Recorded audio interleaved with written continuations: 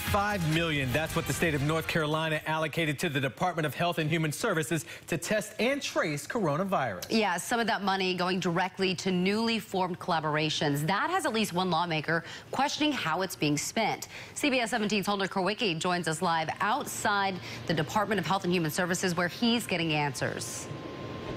Well, Angela Marius, the Carolina Community Testing Initiative was recently formed with the goal of assisting Governor Cooper's slow phase reopening of the state's economy. But just 10 days later, one lawmaker is asking for an investigation after I started asking questions.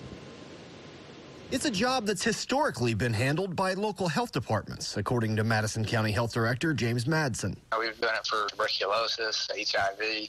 So, we're pretty familiar with identifying and then doing contact tracing. April 27th, Dr. Mandy Cohen announced that the Department of Health and Human Services was partnering with two companies to hire 250 new agents for the newly formed Carolina Community Tracing Initiative. The new collaborative will hire and train local staff that will support local health departments' contact tracing efforts. In a release, DHHS praised the long-standing relationships between Community Care of North Carolina and North Carolina Area Health Education Centers.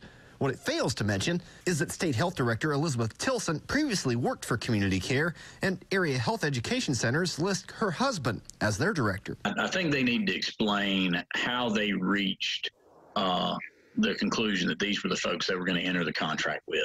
I took Senator Danny Britt's question directly to Dr. Cohen.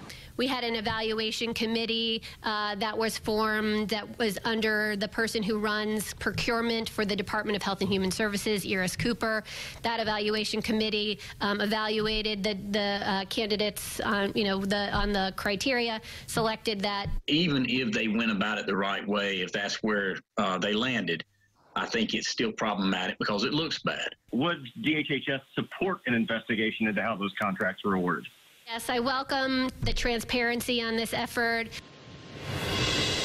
Dr. Cohen did tell me that Dr. Tilson was not a part of the selection process and that she had completely recused herself. But Senator Britt tells me he has already reached out to the Ethics Committee and is asking for an investigation. We have a number of questions that we are still digging into. We'll hope to bring those to you in the coming days. Live in Raleigh, Holden Kurwicki, CBS 17 News.